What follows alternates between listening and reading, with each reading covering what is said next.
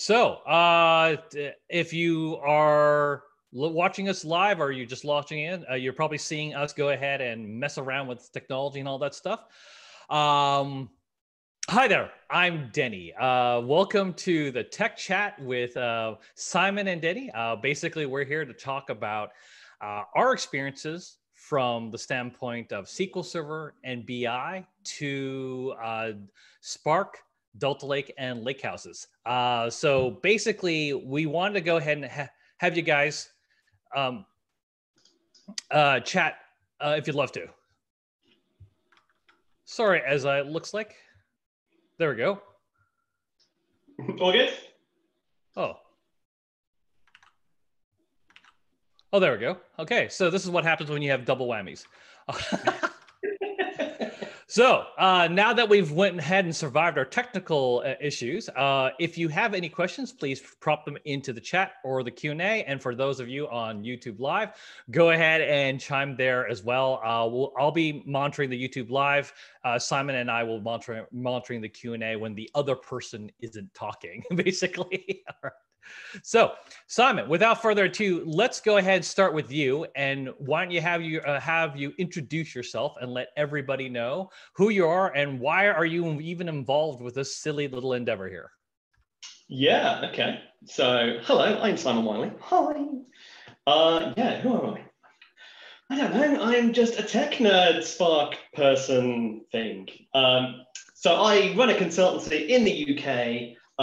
But generally, I'm getting around all over the place at the moment. So clients in the US, clients in Europe, clients all over the place, because there's lots of people suddenly doing lakes and Spark and big data stuff that haven't gone there previously. And that's kind of what I spend most of my time doing, going around helping people out, learn Spark, learn how it integrates with the rest of Microsoft Azure. I'm a Microsoft MVP, so I spend lots of time doing Microsoft stuff and talk to those guys about where product directions and all that kind of stuff. And I've recently started making lots and lots of YouTube videos about the stuff that we know and we like, which happens to be Databricks. Hence why I'm suddenly talking to lots of Databricks people. Rock on. Well, okay, then that actually is a good segue to myself. My name is Denny Lee. I am a developer advocate at Databricks. I am a former SQL Server guy myself, literally SQL Server, as in I was part of the SQL Server team itself. I was my goodness, what was my title? SQL Customer Advisory Team, Data Warehousing and BI Lead. I think that's why it's such a hard time figuring out what the heck that is, because it's some asinine title. But nevertheless, the context is I worked with some of the largest enterprises that use SQL Server. I was post-sales, not pre-sales. I'm there to go ahead and help you get the max out of SQL Server. Yeah, and then due to a story, which actually I'll probably talk about a little bit later, I went ahead and made that transition into Spark. Was fortunate enough to be able to join Databricks because this is an awesome company. And then just like Simon, I'm really interested in having the conversations about how you work within the context of both the Microsoft Azure world and also the Databricks Spark, Delta Lake, Lakehouse world, right? And the fact is that those concepts actually aren't that far apart, right? In fact, they're at least from where I'm coming from. I'm sure Simon and I have slightly different experiences, but the fact is there's a lot of similarities, and the transition, while in some cases a little rough, the transition wasn't actually that bad to go from one to the other. And so, in fact, that's probably really the basis for the first question, which is, that we want to ask, which is, and by the way, please do continue asking questions inside the chat and Q&A. We're going to go ahead and definitely answer them. It's just that we're probably going to start with a little bit of not a script, because we have no script, by the way. So just this is completely live, and so if you hear my 3-year-old in the background, that's live. You're listening to my 3-year-old in the background, right? So the idea was more a matter of like we had some things that we want to cover first, just to provide some context, and then we want to definitely dive into the questions. So definitely chime in and put your questions in. But then, yeah, I mean, Simon, I think maybe the first thing we should be talking about a little bit, now that people have some background of who we are, is what was your first data job? Like not first job, like not newspaper boy, like or anything like that, just first data job versus, and how does that compare to your current job, what you're doing right now? Yeah. I mean, I think I started in the same place that so many people started, in just like as, reporting grunt in a support team, right? So fresh out of uni, I'd done like sort of business and stats and all that kind of stuff. I was one of the year intern things at IBM. And at the time then it was like balanced between CRM and like some reporting. And it was like, your job for this week, so it was like 3 days a week. I was meant to be basically building a report using Lotus 123 in the dark side. And it was like, manage all this data together, copy that column over. And it's like a giant script of manual things to do to then put data into a report. And I was like, so I was there for like a month, just chopping and changing columns around.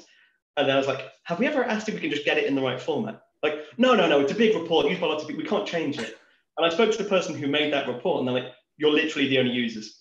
Like, they had no idea that this whole job existed to receive this pre-canned report, chop and change it, and put it. And he's like, do you want it in the new state? I was like, yes. Right.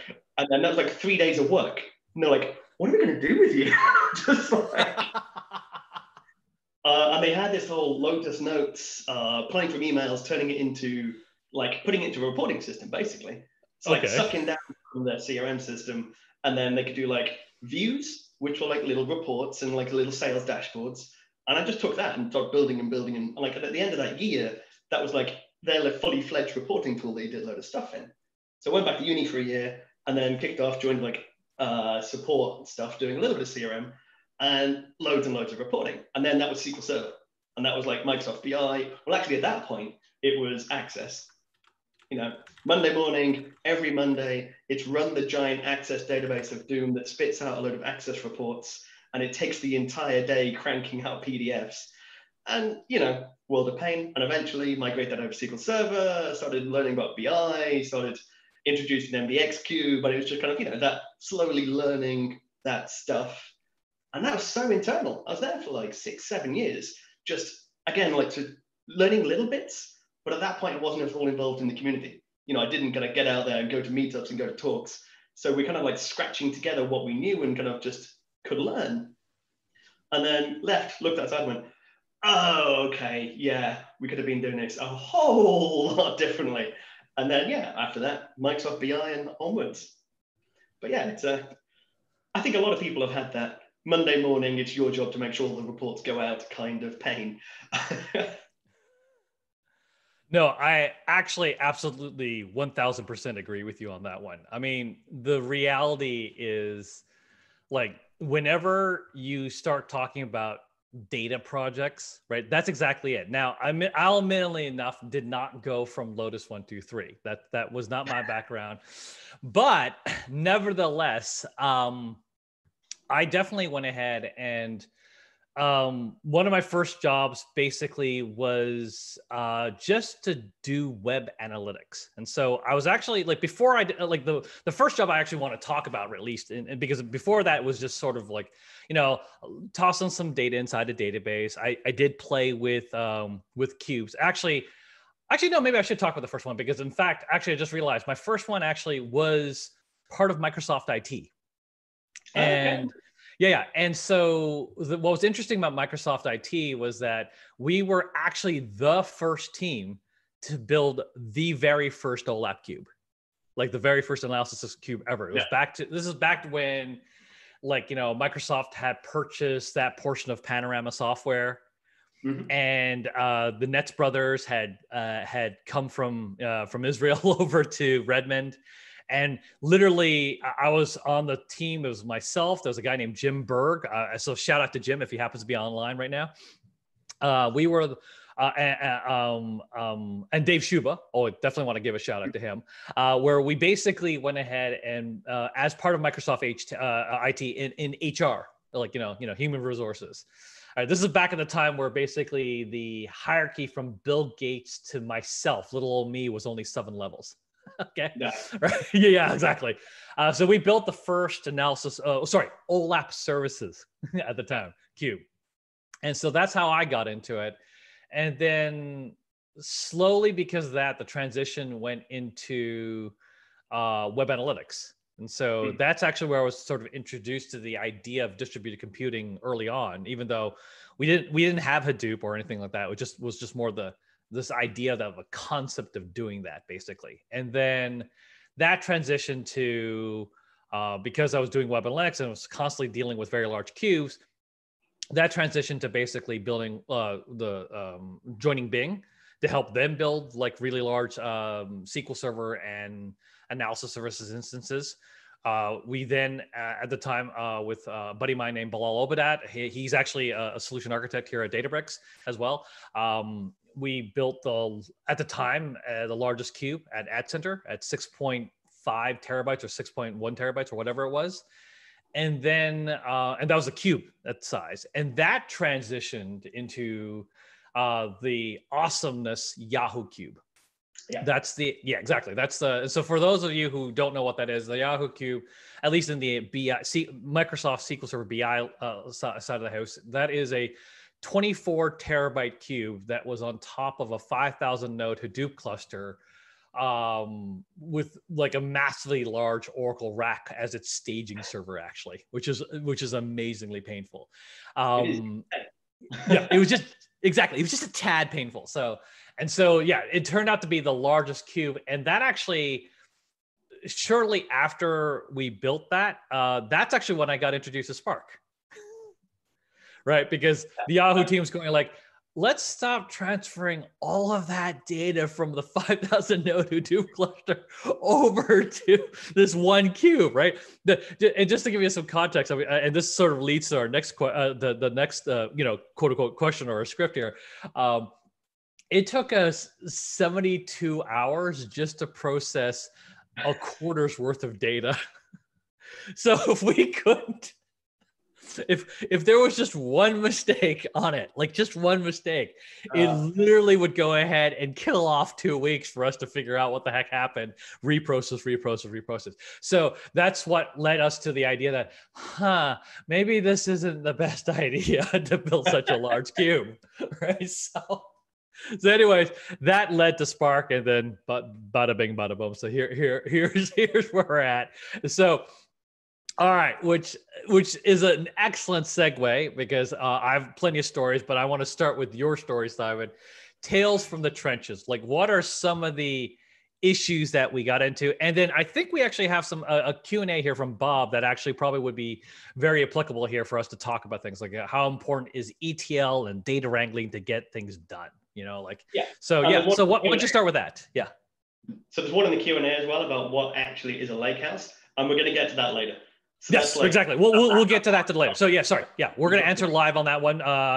We apologize. I apologize for going ahead and not chiming that out. So go ahead. Tales from the trenches. Some of the pain and the headaches that you've been going through yourself, Simon. I mean, so yeah, again, like, so talking about, I've not dealt with anything that big. And that's kind of always one of the kind of, I always feel bad going, am I really a big data person? Because you are. Don't worry. Just a call out to everybody else. Yes, Simon absolutely is. I just happen to have really good stories on the most insane sizes. That's all. That's all this is. That's actually not normal. If it's normal for you to build a 24 terabyte cube, you need to start like really not do that. That's the best answer I can about. Just not do that. Sorry. Okay, Simon, go ahead. But I did want to call that out and add to your point there. That's all I'm saying. Yeah. So the gnarliest, which I look back fondly on it. It was like a Stockholm syndrome kind of. This was like the thing that punished me, and it wasn't even that long a project. It was like 3-4 months project, kind of like a fairly early in my consultancy life. So I've been working away as a reporting guy, done some MDX, joined a consultancy towards the end of my first year going, okay, actually, this is how all this cool stuff works. There was a client who was doing some interesting stuff, like market research, trying to do really we want to compare that to that and that and that. And I was like, okay, this is fine. And, consultancy, client kind of goes, and this, and it got to work like this, it got to work like this. And doing it in MDX was it got gnarly. So essentially, it's just a load of, I think it's to do a load of dealer data, like car dealerships, spinning up a load of sales. And they were like, okay, and that needs to go to a sales org. So we need to roll up in an org hierarchy. Like, yeah, cool. And they're like, that's just, we do that via parent chart because it changes a lot. It's like, okay. Oh, yeah. Parent-child are painful. Exactly. Yeah. And they're like, and it needs to be slowly changing. So we need to be Of able to course. track the point that the sails goes into there and then rolls up. And it's like, you want a slowly changing parent-child done everything in a cube? And they're like, yeah. So we got that working. And then they're like, no, wait. So obviously, if a dealership moves into a different area, the parent total can't change. Like, right. Oh, you want a scoped assignment, parent-child slowly changing. Oh, absolutely. Yeah. Absolutely, you would. No. I love doing scope assignments like that. It doesn't slow down the performance at all. It would. So it was a thing of beauty. The fact that we got this thing actually working, I was like, okay, I'm amazed that is actually accurate and gives you correct things. And they're like, it's not very fast. I'm just like, what do you expect? And yeah, I just keep looking back, like stuff like these days, kind of MDX isn't to be seen, no one goes near it. And it just makes me sad. I used to love MDX because some of the horrible, gnarly, problems you get in it.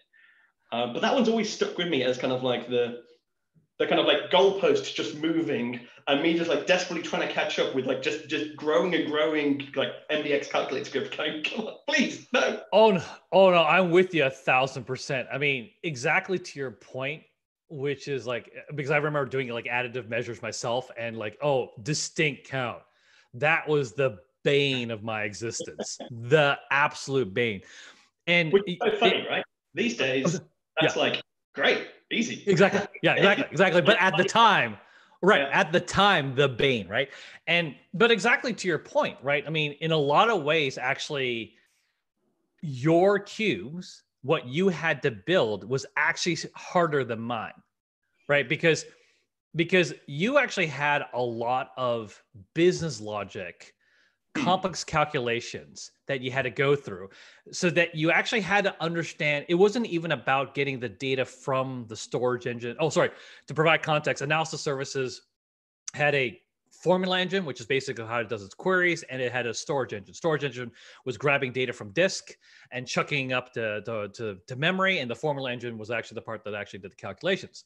So in your case, Simon, a lot of your stuff was actually very formula engine heavy. In other words, it wasn't so much about getting the data off of disk. You just once you got on disk, it would actually take a long time for it to process the data in memory. It's like that wasn't that was your problem. Like, and so in a lot of ways, my problems were simpler, right? Because even though I was dealing with a massively large cube, right? Basically, it was more about can I speed up the disk fast enough? That was it. It was all about can I get because if you think about the calculations, if I was to do semi-additive measures on a 24 terabyte cube, it's not going to work. It's just not going to work. Let's not bother the pretense, right? So I did simplify. We did simplify the cube, right?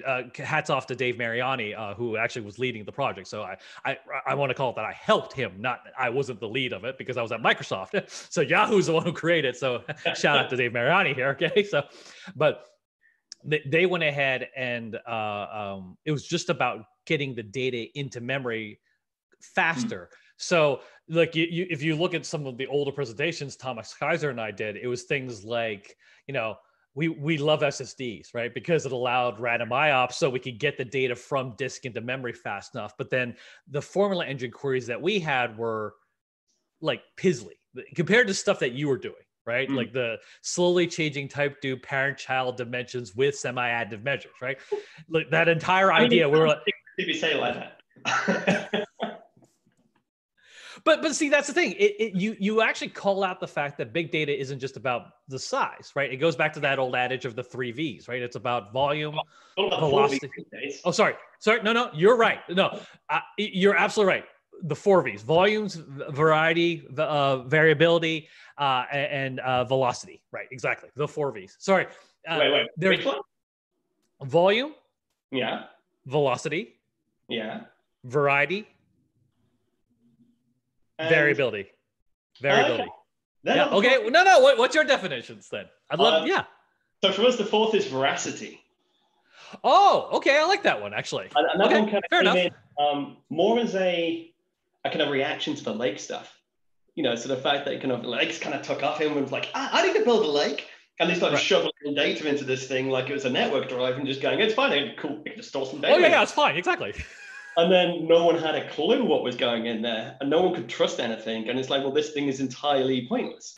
So I kind of like just like putting in veracity just as you still have to manage your data. It's not magic. It still needs some kind of thing in there. And that's like another real thing, right? So talking big data, Yeah, and that's why I hate data. Oh yeah, exactly. It's the nice bingo buzzword of the day. Exactly. Yeah. We're in violent agreement on that one. Oh, we okay? Oh no, go ahead. Sorry. The connections are weird. So okay. The number of people, and I say, Spark's really good. Spark can help you out. And they go, we don't have big data. And it's like, what do you mean? And they go, we don't have huge amounts of data. It's like, cool. But what kind of data are you doing? And like, we're ingesting a live stream of like till data that's in fairly nested JSON. It's like, you have a big data problem. That is an exotic data type with some gnarly unstructured stuff in there that's coming in the stream. That's the very definition of dealing with a big data problem. And they're like, but there's not that much data. And that's like what it infuriates me, that everyone like sees this thing as this big. I don't need that tool because that tool is for people who are this tall. You've got to be this tall to ride kind of thing. Right.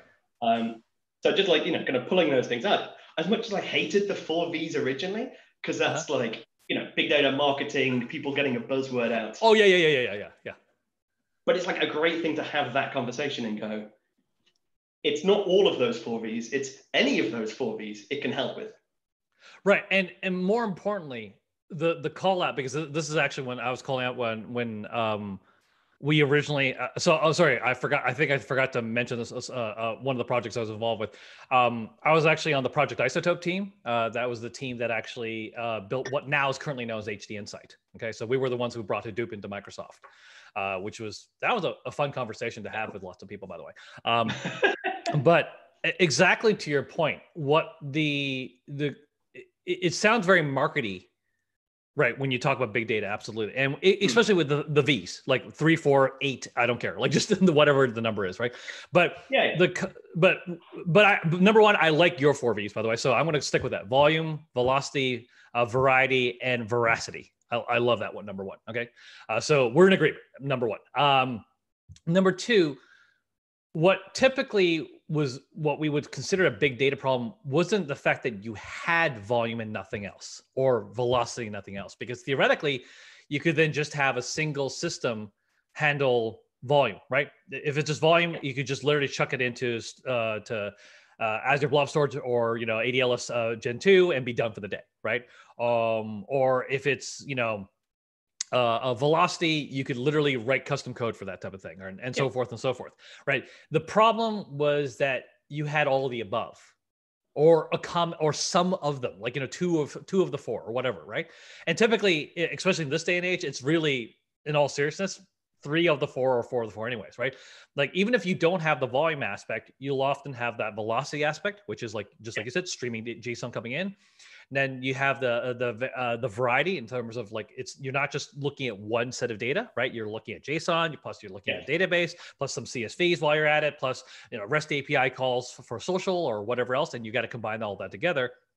And exactly to your point, veracity, right? This entire idea that you actually need reliability underneath that, right? So the great thing about data lakes was that I could go ahead and chuck all my data in there and not worry about it. Oh, by the way, somebody just chimed in and said, is it possible to rewatch this? We actually put this on YouTube live concurrently as well. So you're more than welcome to go ahead and just watch it then. So anyways, but back to my point, like if you have all this data coming in, the reality is you need to actually make sure it's reliable. You actually have to manage it. And so at this point, this is where I think, at least that's my guess, because, in fact, I think this is only our second time we've actually talked together, even though we know each other. This is actually only our second time talking.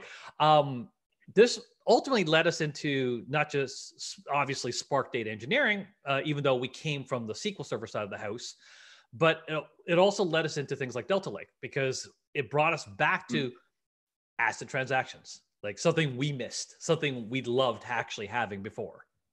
And so, yeah, I mean, Simon, what do you think? Like, provide a little, paint the picture from, from some of the projects that you've worked on, some of the customers that you're working with, on some where all of a sudden you started hitting those roadblocks because, great, I was able to store the data, but oops, I didn't validate, so my data is actually is SOL, right? So. I mean, one of the things I want to pull out just before stepping into that is going back to so Bob had that question about, what about ETL, right? So kind of when Oh, please, yes, yeah, absolutely. Let's do that. We're talking Yeah. about huge, and we're talking about business logic, and we're talking about encoding all the actual end calculations that you do at runtime on top of a semantic layer. Right. And you get across like you get to a point when putting calculations in, you kind of like you can. There's an amount of domain understanding that you need for that, right? Right. And then from a consultancy point of view, just going from client to client to client and seeing they had the same problems getting the data in there, the same problems making it trustworthy and quality, the same problems trying to just hop through the same things. That then became like the interesting tech problem of going, how do we just solve that? How do we make that when we get to a client, we can just go, yeah, fine, getting the data in is easy, and then we can start fixing your actual business problem and start getting to the nuts and bolts of it. Right. I just went through, kind of going through client after client after client, and the tech is moving. And each time you do it, there's like a slightly better approach you can do to it. And then I now find myself looking back going, it's been a long time since I've actually looked at the customer data, honestly. Kind of it's you can build almost an abstracted, how do you manage data? And I don't care what the data's about. It's, you care the shape of the data, how fast the data comes in, the volume of it, the requirements for doing that stuff. But then if you're a bank or if you're a retailer or if you're a kind of a marketing or whoever you are, actually, they all have the same data problems. There's some real common similar data engineering style problems that you see across it. And that's when you start talking data engineering, right? So we mentioned Spark data engineering, but then when we started, we were BI ETL devs. And exactly. That kind of there's a transition that people are making going, I'm no longer just building an SSIS package so I can get it into a cube. I'm now designing a readable data pipeline that I'm actually sort of programming, and I'm actually having to take software engineering principles to make it decoupled and have a Microsoft service style architecture and all of that kind of stuff. And that's it's a big shift. And I think that scares a lot of people. A lot of people are going, oh, they're talking software engineering, they're talking coding standards, they're talking unit testing on a Python build, making a wheel. And that sounds so far away. And things have changed in terms of what it takes to actually do that stuff. But for me, it's changed in terms of the amount of work has gotten much less, right? But it's just slightly more complex, because it used to be back in SSIS days, which I keep saying back in SSIS days, then everyone's still using SSIS goes, oh, but it's like, I've got 1,000 different files I need to load in, and you sit there copying and pasting a templated SSIS package and changing the connection and then the next one and then the next one, or you write BIML script. And so business knowledge markup language, awesome tool, but geez, just writing C# and XMLA and having to hack them together into a nested loop that then generates things for you on the fly is fairly painful, to say the least. And, I'm fairly cheeky in that the, DevOps story, right? So if you're using a code generator, it spits out, thousands of things. And the work involved to make those thousands is much, much shorter using a code gen. But then you've got to deploy those things. You've got to still get them out. And so that takes DevOps and deployment and slick processes. Whereas, Spark and all the modern stuff, we can just write a generic reusable package that's metadata driven. So if you want to say, I want to onboard a new data set, that's then configuration. It's a bit of, I'm going to add a bit of metadata. Right. And like the whole, the slogan is, you can't deploy faster than not deploying, right? So if you can build a system that doesn't involve deployments, that's going to go faster no matter how good your code generation stuff is. And it's like a whole evolution of thinking about that as a almost isolated problem, right? So going from very much the customer's trying to predict this value or they're trying to report on this thing, and it's all about that end user, to taking steps back and how do you do this smarter? How do I stop having the same pain every time to, oh, that's really good, but can't we even do it even better? Oh, that's a really cool tech. I could apply that in this way. And then you just become more and more, it becomes a separate technical challenge in its own case. And that's super interesting to me, and that's where we are now. And all these tools around Delta Lake, and all these kind of new technologies, they're all just evolutions of that same thing. It's all ways for us to make that slicker, remove work, remove pain. So the way we've been building data lakes, we use Parquet. Parquet's fantastic because it's carbon store and it's super fast for aggregations and all that. And then when your client's going, yeah, but I still need like some Kimball style stuff. So can you make that slowly changing? Right. It's like slowly changing. It's just the bane of my life, follows me everywhere. And you're having to build something going, okay, so I've got like a gigantic table of Parquet. I've got some change coming in. So I need to write a script that says, lift them both up, compare the data frames, write that back, replace the existing one with this new one, write the other one into a history, merge them together. And you have this big script of stuff to do. Right. And then again, Delta comes along and says, cool, that's now a merge statement. It's like, great. It's like, that's my life is just hopefully taking buckets and buckets of script and going, okay, now it's just that much script.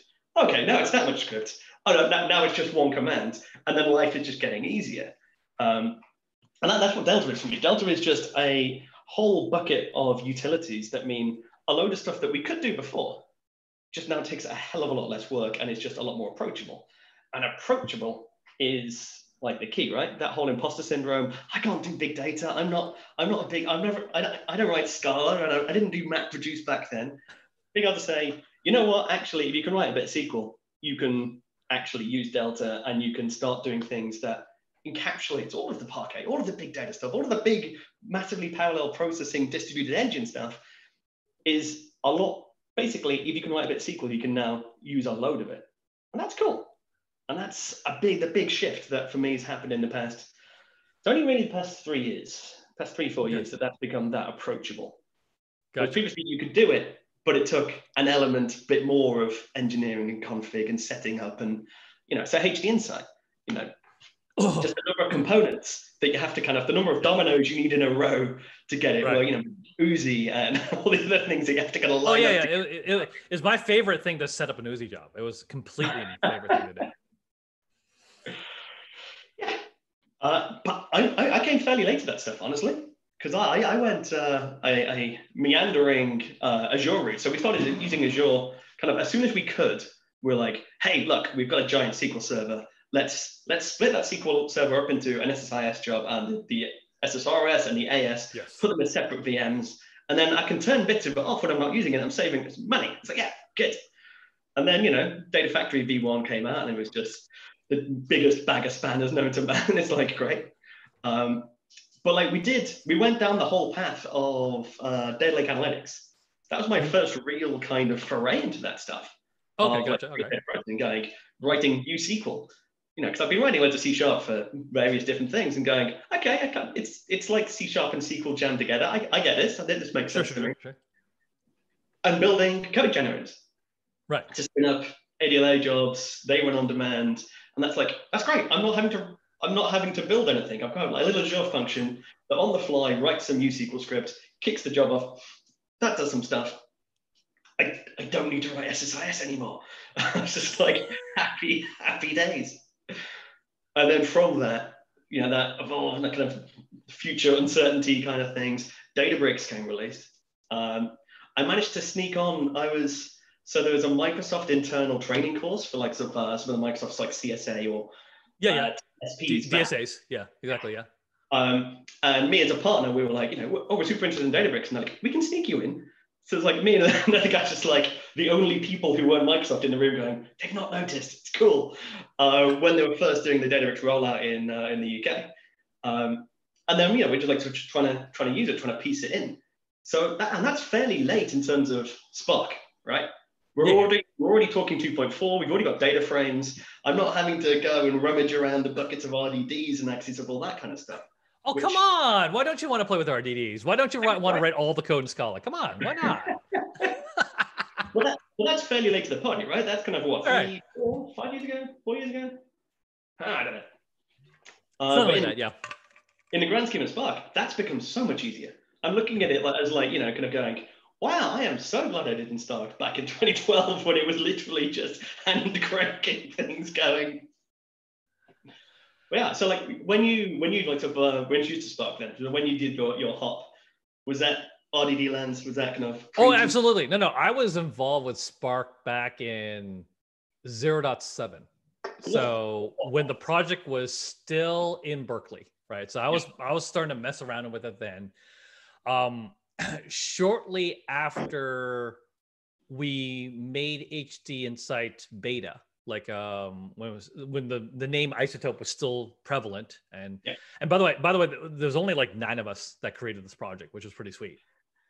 I had already dove into Spark because I reckon a bunch of us who had been working on the project recognized like some of the issues with Hadoop, right? Which was that it allowed us to process massive amounts of data, which was great, like especially for the scenarios that we were trying to address, right? Like the ones, right? There wasn't the same level of clarity that, for example, that you have right now, right? At the time, it was just more like you couldn't process that data, period. So it wasn't about speed anymore. It was just about the fact that I couldn't even do it, right? Like with the sheer amount, like at the time, terabytes, hundreds of terabytes was considered a really hard thing to do, and we were approaching petabytes already at that time. This is like 10 years ago, right? Like so that's why we had no choice but to distribute the problem. We had no choice but to go chuck it up. And so because of we inherently understood the issues that revolved around Hadoop, a bunch of us actually decided to dive into Spark as well. And exactly to your point, RDDs. Yes, we were definitely playing in that land. It was a while before we had Michael Armbrust and Matei had introduced this concept of schema RDDs, which of course became what is now known as data frames, right? Back in Spark 1.0 to 1.3, that time frame, right? And so it was the funny story was that actually I had a regular sync with my friends at Yahoo because the 24 terabyte cube, right? And what ended up happening is, but purely by accident, we end up having all of our meetings end up being about Spark. So it was just like, oh, okay, well, it wasn't like I was telling them Spark or they were telling me. It was just we both came to that conclusion in separate ways, which was at least in our case was just because, like I said, it was just purely about it was that large. We couldn't process it, so we had to have distribution, but we still wanted at least it not to take 3 days to process the data. Right?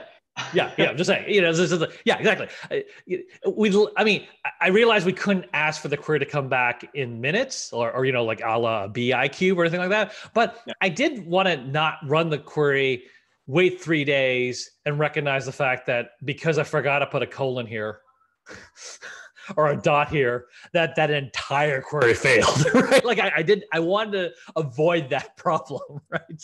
So invariably that's what led us to Spark. And then exactly to your point, work with larger and larger customers on Spark, which was pretty nice. And it was pretty sweet, right? The idea that all of a sudden these queries that would take maybe hours now were taking minutes. And so but yes, exactly to your point. Actually, the running joke was that because I was actually trying to initially work with Hadoop, right, in terms of actually working with the internals and all that stuff. And then, of course, invariably, that led to working with Spark and its internals. And don't get me wrong, I'm not trying to pretend that I'm really good at what I'm doing. I'm not. I'm okay, right? I started writing a lot with my code, of course, in Scala, right? And so the reason I wanted to just do a real interesting call out is because Holden Corral, she's one of the awesome people that was able to push forward with PySpark, right? So because why we have PySpark, don't get me wrong, I'm not trying to discredit other people. I'm just simply calling out there are a lot of really good people and Holden was one of those people, right? That helped push through PySpark. The reason I'm calling out this running joke is because as I started diving into data science, of course, I just started doing Python myself and then did PySpark. But when she wanted to do performance, she started getting to Scala. So invariably, even though I started in Scala and she started a la PySpark, her most recent Spark book was written primarily in Scala, i.e. the person to help us create PySpark is now writing in Scala. And then my first book in Spark which is Learning PySpark. That book actually was well, obviously written in Python, even though I was a Scala engineer first. And so, yes, and at that time, that as the evolution happened, I was perfectly happy saying, "Oh, I was bouncing back for Scala and Python." In fact, here's a shameless plug to Learning Spark. You know that book right there, and which I'm glad to be a co-author of. And what's interesting is exactly to your point. As we progressed, as we worked with more customers, all of a sudden, all the things that were awesome about SQL Server, that I loved about SQL Server, like things like ACID transactions, the manageability, the fact that we needed to be able to do everything in SQL as opposed to writing reams of code. Now, nothing like XMLA. That was insanity on its own right. Okay, but I do mean like writing, like at least it wasn't Java, so at least it wasn't like writing like the reams of Java code. But still, I would write like Scala code, or exactly to your point, like the merge statement. Like now with Spark, actually the Scala API is actually pretty smooth too. But the idea originally, what I had to write in Scala versus right now a simple little merge statement in SQL. Yeah, exactly to your point. Like as time progresses and as people who in some ways, I wish I hadn't. I mean, obviously, I don't wish I didn't have to do it, but in terms of if I was starting from a data warehousing perspective, oh boy, yeah, it's a lot simpler to jump to it now, because with Spark SQL, you have the friendliness and the awesomeness and the power of your SQL language, yet it actually can be distributed, which is awesome sauce, Yeah. right? And at the same time, the idea that now we have Delta Lake, it allowed us to go ahead and actually have ACID transactions. And the combination of the two together allowed, especially with some of the APIs that were included in Spark 3.0 with Delta Lake 0.7.0, that allowed us to actually significantly simplify the manageability of a distributed system, because we all know a distributed system actually is harder to maintain, not easier to maintain. Like if I was to maintain a single SQL Server instance, that's actually not that hard. If I'm trying to maintain 50 of them, that's a little tricky. Yeah, just a little bit. So yeah. So. But those kind of hooks, you always, so many clients like we work with, they've gone like, kind of someone high up has gone, we're having a modern platform. We're going to get people in who are going to put a modern platform in. And we speak to the warehousing guys and they're like, oh, I don't want to learn Scala. I don't want to learn Python. That's like, they're just looking in terror.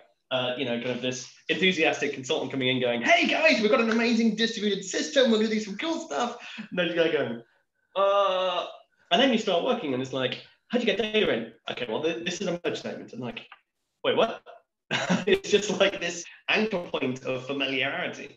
And, we teach them PySpark, and we teach them, you can have a merge statement, put some parameters in, and have a single merge statement that you can use for any of your data sets. And that's just all kinds of awesome. And you see like the little light bulbs going, oh God, that's going to save us so much work. That's awesome. Right. And to add to Simon's point, the whole reason why he loves merge, and so do I, by the way, I'm not trying to, is because the merge is an upsert, i.e. insert and update, but also includes deduplication and also includes schema evolution. So it's one statement that covers all of those things, which is, boy, sweet. Which, again, in my little journey of, my life is basically saying, I want to write less code as I get older. Like, not I want to code less, just when I code, I just want to write like smaller and smaller. Right, exactly. Yeah. Agreed. I don't want to write reams of this stuff just because full well every extra character you add in is a point where you might fail. And I just ham-fistedly go in and that's probably going to work. So, okay, we actually only have 16 minutes left. We went a little longer than we thought we went. But all right, actually, let's dive right into some of the questions, because actually this is a good segue. So first example, let's go back to the first one, which is, I understand Delta Lake from previous presentations, but what is a lake house? Like, why are lake houses important? So we actually covered it without actually explicitly calling out. So why don't you start, and then I'll chime in as well, for that matter. Okay. So succinctly, data lakes have an absolute ton of flexibility and power and all that crazy big data-y stuff of saying different kinds of exotic data types, vast amounts of data, streaming, all that kind of stuff. Data lakes are awesome at it. But structurally, having that kind of, hey, I've got a schema. I know what structure this data is. I'm doing some regulatory reporting and I need to actually manage this thing. I don't want a user to come in and just accidentally delete my data because they've got access to that. All of that kind of stuff has always historically been a little bit flaky in the data lake land. And then over on the warehouse side, you've got all of that. So transactional consistency, management of schemas, deployability, control, auditing, awesome. And then, you try and get JSON in there and it's like, oh, we've got a JSON column now. You know how to write for JSON paths and things, right? And everyone goes, oh God. And it's just like, there's so many things that it's just hard. And especially these days when people are going, there's some new data. We've got an opportunity. Can we take advantage of that new data? And like traditional warehousing teams are going, yeah, absolutely. Our next production deployment is scheduled for 3 weeks' time. Is that soon enough? I mean, I know 3 weeks is being generous. Normally, we're talking, kind of monthly cadences. At the end of this project, we might do a deployment, and then by that point, you've missed the boat. So it's missing out on all the stuff in the lake that you can do. Just, you know what? Actually, bring some data in. Let's do some generic landing of some data, and we'll figure out what we want to do with it later. And like, there's kind of the two different sides of the fence. So for me, like the whole Lakehouse point is a technological solution to enable so much of the warehousing goodness, but based on a lake to get all the goodness of a lake. So it's kind of like, why not both? And it's awesome. That's kind of how we see it. Perfect. Well, I mean, I don't think I could do it much better. I'll just do the short phrase tagline, which basically is best of both worlds of data warehousing and data lakes. The manageability of warehouses with the flexibility of lakes, right? That's the marketing tagline, but you dive in a little bit deeper when I think Simon called it out perfectly, right? The reality is, like, we're not done yet. There's obviously things, the community as a whole, whether it's the Spark community or the Delta Lake community, or just the overall data community, we still have more work to do. Let's call a spade here. Right? There are things that we can do to improve, but the reality is that's what Lakehouses are, which is to say that, for me, like, okay, actually, I know this sounds like like I'm going off track a little bit, but in fact, it's actually an important component. Like when Simon and I started talking about our past, it's not just because we're reminiscing.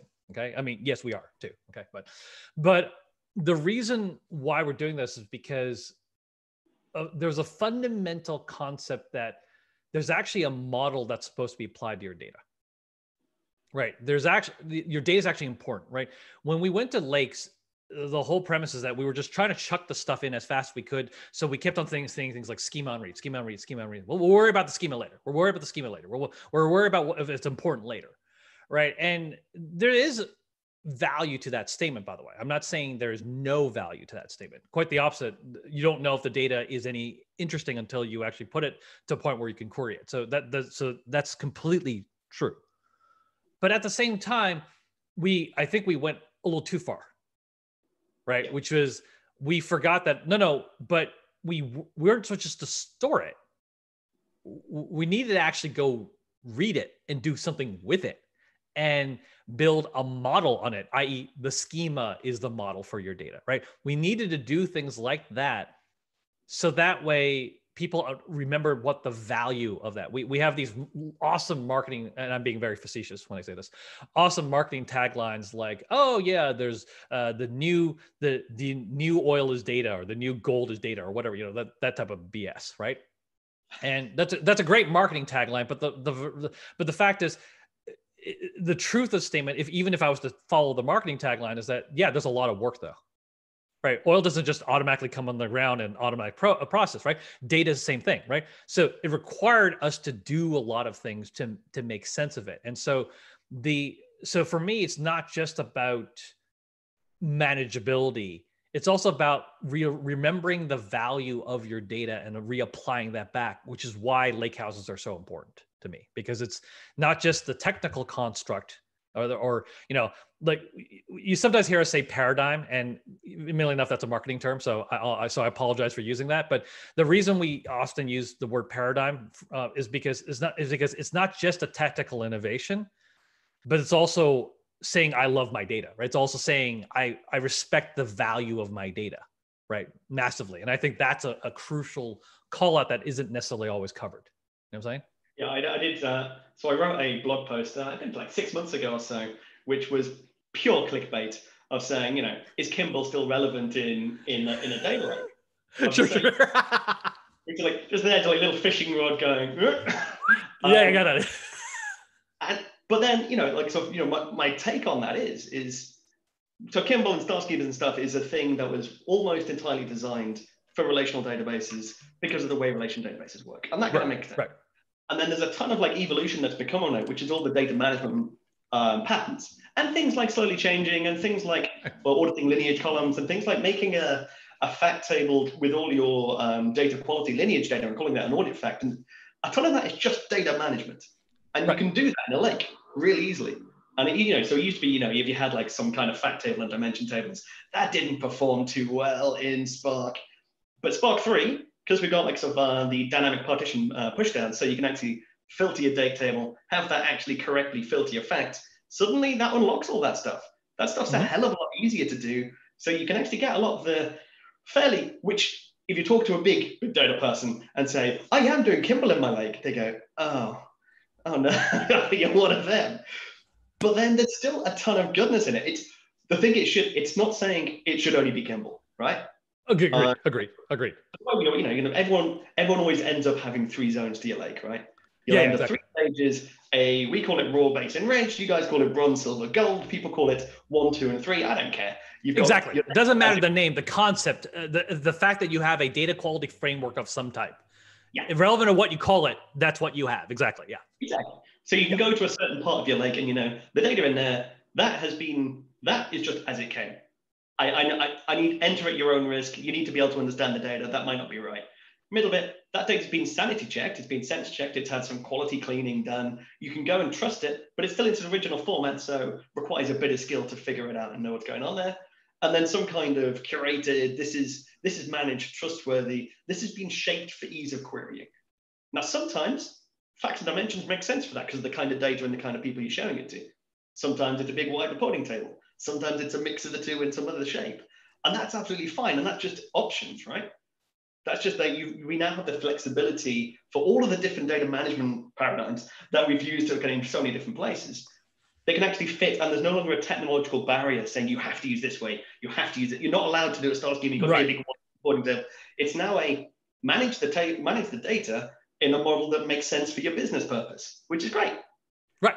Exactly. Enabling all of that stuff. It's just maturity, right? It's rather than being a fair kind of Wild West, we can get it to work. It's just this stuff just works. You can design your data for your business, which is a huge shift. Right.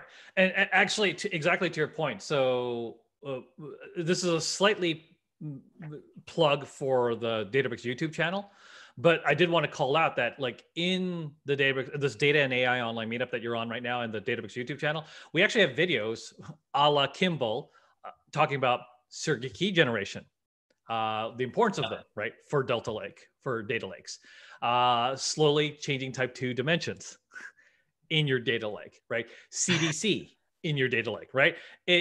So exactly to Simon's point, it's like, I get the idea of using these techniques. And in some cases, people are going like, why would you try to apply that to, a data warehousing technique to a data lake? And I'm going like, well, because it's not like the concept was wrong. The concepts actually make a ton of sense. It's just that now with Spark, especially with Spark 3.0 and Delta Lake, I'm actually able to do that now, right? Like I couldn't do that before, or at least it would, just like Simon was calling out, reams and reams of code that I actually had to go through in order to be able to handle that. I'm like, yeah, all right, there you go, right? Yeah. So previously it was a square box. I had a massively round peg. I was just trying to squeeze into it and try to force into it. Right.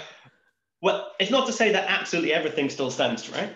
Of course. Old warehousing days, if you ever had a string if you ever had a var chart on your fact table, then you are the devil. And that's just not true anymore. You know? Right. That's fine. You can denormalize some things onto your fact table for ease of querying because actually Parquet, column store compression, dictionaries, run-length encoding, all of that stuff squeezes down really nicely. It's Exactly. fine. But still, there's some stuff. So that's like the use case, right? If you've got like a conformed dimension, you've got like a product hierarchy, and you need to manage that. If you're insisting on having your big, wide reporting tables, and then you need to change how your product hierarchy works, and you suddenly have to regenerate all of your giant transaction reporting tables for that one value that's changed, like that's a huge amount of work. Yes. Is if you have a separate table that encodes how we talk about that particular logical entity, you could call it like a dimension if you wanted to. Exactly. Then that just makes sense. So like there's so many of those ideas that you can use and go, but that still makes sense. But yeah, but for a long time it was very much you weren't one of the cool kids. You weren't a cool kid if you're trying to do like sort of traditional data modeling in big data land. But people want to do that, and those things make sense to business, and that's how they think about their data in a lot of places. So why not enable people to work with how they want to work and not make it a tech barrier, which is awesome. Cool. Okay, so you know what? We're probably going to need to wrap up in 2 minutes. I just realized because we're running long. So for all the people that have asked questions in both YouTube Live and the Q&A or the chat, we apologize for not getting to all of them. I just want to start off with that. Based on the feedback that we're getting, sounds like Simon, you and I probably should do this a couple more times. Yeah. So we'll definitely plan to do. So what I encourage you to do, if you can do me a small favor, since this is actually also on YouTube Live, obviously for the folks on YouTube, you're going to know it. For the folks on the Zoom, I had already propped it into chat, the link to this video. Why don't you take your questions and prop them right into YouTube? And the reason we want you to prop them into YouTube is because that way Simon and I can go through those questions. We'll answer some of them on it, but more importantly, that'll be the basis for our next chat. Yeah. How's that? And I promise I won't rant as much about Kimball. No. It's okay. I'm a Kimball guy too. All right. So most people, a lot of my SQL Server friends are like, how can you say you're a Kimball guy when you went into Hadoop? And I'm like, you know what? There is a fairness to that statement. There really is. Okay. So I'm not going to go ahead and actually disagree with it. But the thing is that, as you can probably tell, it's not like I've ever lost my data warehousing roots. It's just that it had to scale to a point where, for in my case at least, the data sizes kept on getting exceedingly larger. That's all, right? And exactly to your point. Yeah. Like when you spend your entire life just building gigantic workarounds to get around the limitations of the technology, and then you take a step back and go, wait, why are we working so hard to satisfy the bounds of that? When that's not what the business wants. That's not what I want to do it. It's just we're having to do it to get over a hump. And then you take a step away and you go, oh God, this is easier. All right, dude. Okay, let's wrap it up. We're going to have to go. I did want to call out two things again. One, the YouTube link is there. Put your questions, since we did not answer your questions and there are too many, we apologize. Simon and I obviously are having a little too much fun here. So put them onto YouTube. Chime in there. We're going to use those as the basis for our next show. Simon and I'll find another time to do this. Number one. Number two, we small plug. We do have a show next week on the 24th. So come join us for that. So that's a completely different show on the automation of PySpark. It's actually the Data Collab Lab with Franco and myself. So it'll be a little bit of fun there. It's also very much SQL centric. So I definitely would love you guys to join for that. But yes, based off of this feedback, we'll make your Simon and myself, we'll find another time. We'll definitely answer your questions. Simon. Cool. We do have another drink. Please, no, that's what I say. You have the final word, my friend. Okay. Yes. Well, next week we're both at Big Data London. No, I'm not at Big Data London, but my boss, Ali's going to be Big Data London. No, it's okay. We're still going to be there. I can't go for other reasons. That's the reason why. That's all. So yeah, Ali's doing a keynote on this is the data lakehouse. This is why we did this whole thing. I'm doing a session which is actually, here's all the actual individual bits of Delta which enable data lakehouse. So if that's something you guys are interested in, Big Data London happening next week on Wednesday, Thursday, I'm going to say. But again, just Google that. let's go with that. Google Big Data London in quotes. You'll see Simon's session and you'll see Ali's session, and we're good to go. All right, we got to jump. Thank you very much, everybody. Simon, why don't you do the final word, my friend? Yeah, well, again, thanks for coming. Again, you've got your YouTube channel. I've got my YouTube channel, so look out for Advancing Analytics, and we're talking all things Databricks and Spark, and a little bit of Synapse at the moment. So investigating this Microsoft Spark and Databricks Spark and seeing how they fit. But yeah, any questions on that stuff, just give us a shout and line up some more stuff for us to chat about. Perfect. Awesome. Thanks very much, everybody. Thank you, Simon, for joining. We'll do this soon. All right. Take care, everybody.